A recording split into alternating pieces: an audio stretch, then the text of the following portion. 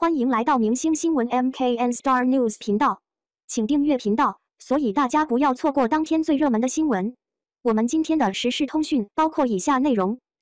迪丽热巴回归后3套造型颠倒众生，粉丝号召不投票引争议。颜在江山在，对于还没有特别出圈的作品的艺人来说，颜值即正义。迪丽热巴在休息几个月后重新回归，频繁出现在公众视野中，3场直播3套造型，可谓颠倒众生。完美无瑕疵的脸蛋和身材，气场令人着迷。3场直播，迪丽热巴分别以元气满满的扎着双丸子头，穿马甲短裙、云鬓高挽，穿金色水晶坠饰礼服，利落高马尾，穿黑色西装出现在镜头前。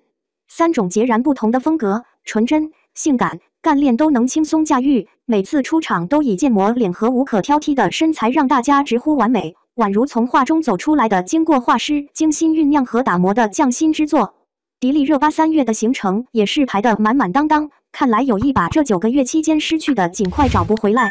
其中包括参加护舒宝等代言品牌的直播活动、杂志拍摄，还有其他活动静待通知。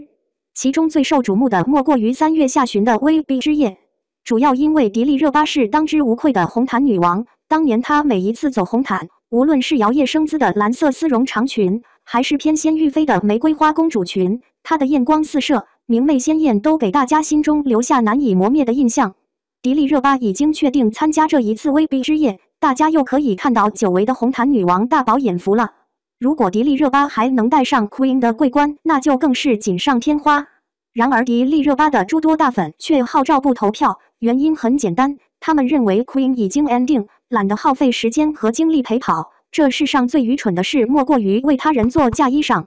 但另外的声音却觉得迪丽热巴大粉号召不投票是在挽尊，毕竟1年没有剧播，又长达9个月无红毯无综艺，没有任何营销，数据早已今非昔比，与另一位总在营销国民度和少女人设的女演员之间的差距已经越来越小了。如果投了，投成断层第一，即使被专家一键否决，也能证明自己的流量和实力，但投都没投就先放弃，那就很难服众。不投的不止迪丽热巴一家，但大家都只注意迪丽热巴的粉丝投不投，可见她的关注度有多高了。追根溯源，也不能怪粉丝对这个活动兴趣索然，实在是活动主办方票数的公开性和透明度不够，造成各家粉丝争论不休，各执己见，索性躺平不投，静观其变。